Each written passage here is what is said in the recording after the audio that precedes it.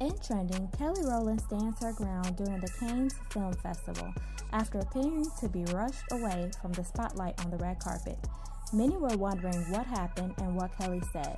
Well, let's start by what Kelly said to the security guard while walking the red carpet. Don't talk to me like that. Don't talk to me like that. No, don't talk to me like that. You're not my mother and you don't talk to me like that.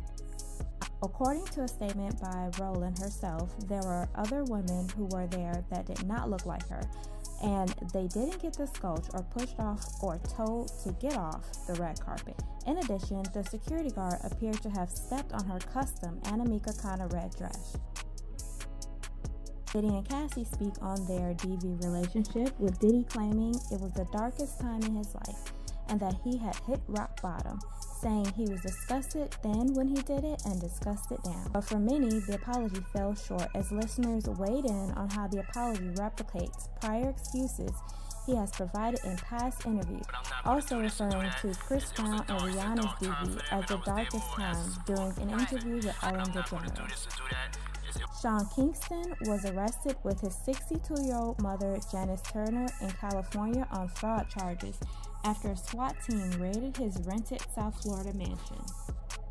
In governmental trends, the Colorado governor signed a bill regulating funeral homes, giving the state more oversight of the funeral home industry after 190 rotting bodies were discovered.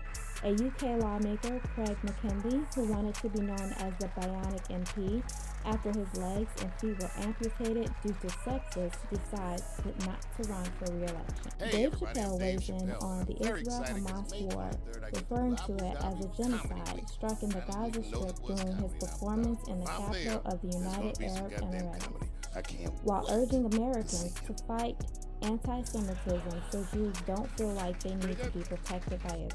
Baltimore's former top prosecutor, Marilyn Mosby, is sentenced to 12 months of home detention, 3 years of supervision, and forced to forfeit her Florida vacation home, with the court alleging she would not have been able to secure the mortgage without a false $5,000 gift letter from her now ex-husband, Nick Mosby, and withdrawing $90,000 of her retirement funds to purchase her property.